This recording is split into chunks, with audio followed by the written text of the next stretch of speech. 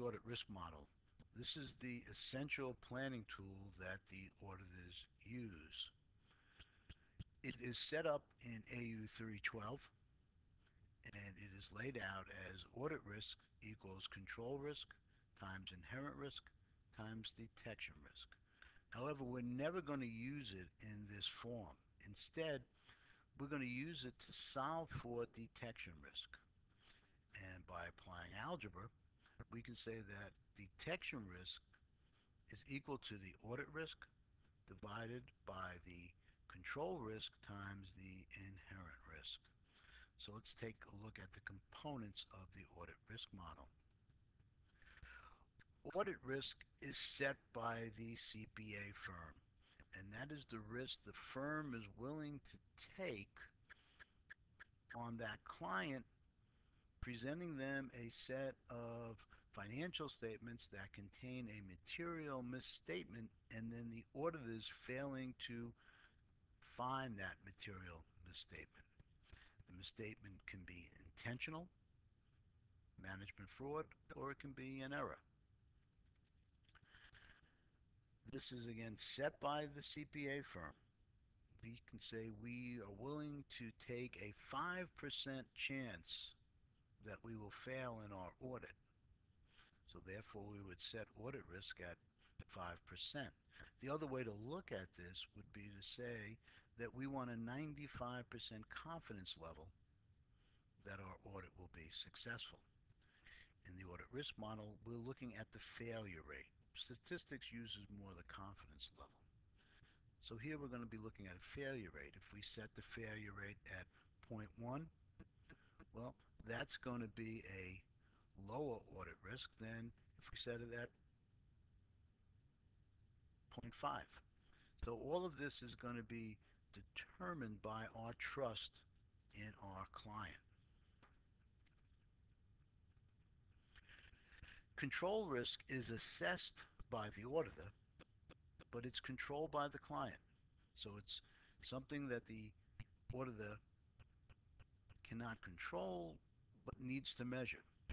And control risk is the risk that a material misstatement will slip by the internal control system of the client. So we're looking for controls that either prevent or detect material misstatements. The auditor does not design the internal control system. The auditor is not part of the internal control system.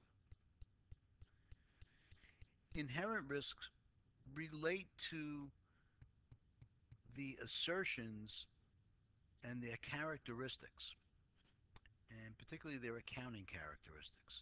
That is, the transactions that make up the assertions will be at a higher risk when they use a lot of estimates, when there is complex GAAP standards to be applied or complex mathematical calculations in determining the account balance. So if we look at something like goodwill, goodwill is a very complex area of accounting. Remember, we need to establish goodwill.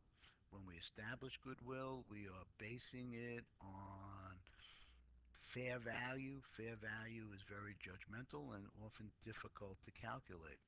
So accounts that and assertions that rely on fair value have a higher inherent risk than accounts that are more based in historical cost. So again, this is assessed by the auditor and controlled somewhat by the client in the sense that it's going to be controlled by the environment that the client operates in. Sometimes the client can control it, sometimes they can't control the environment. All this leads up to detection risk. This is determined by solving for it using the audit risk model. It is controlled by the auditor. It is based on the judgments that the auditor uses to assess, control, and inherent risk and the amount of risk the auditor is willing to take.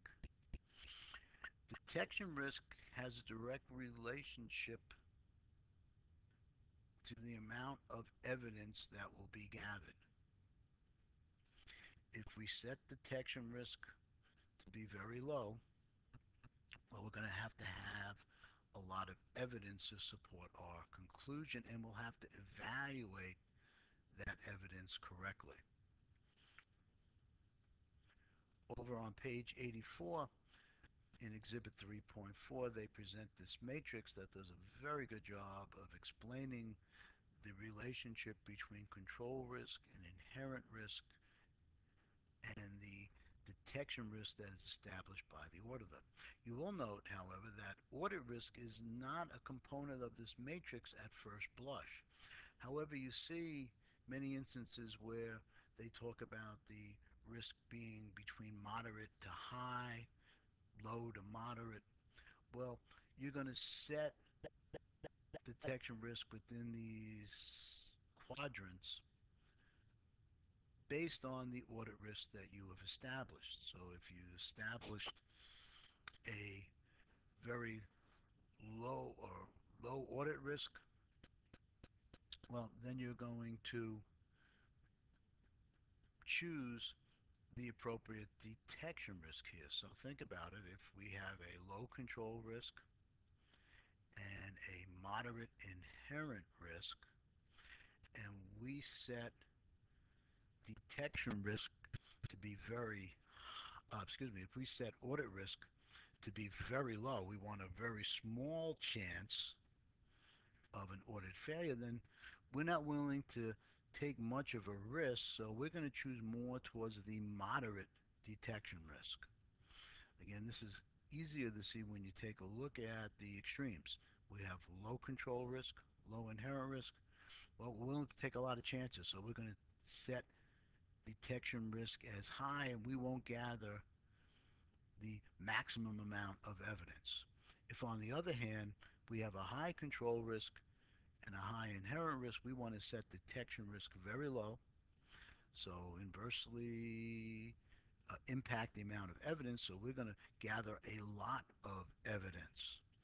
And of course, when we set detection risk lower, that is going to increase our audit costs versus a situation where we can feel comfortable with our client and its environment, and we can set a high detection risk. So in those instances where we have set a very low audit risk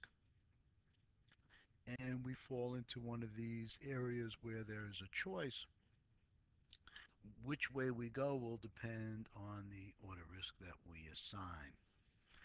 And this is very well laid out in the textbook over on page 89. Uh, some people like to use a numerical representation of the risk as opposed to high, medium, and low. It's not a mathematical calculation. It's really an understanding of how the risks impact audit planning.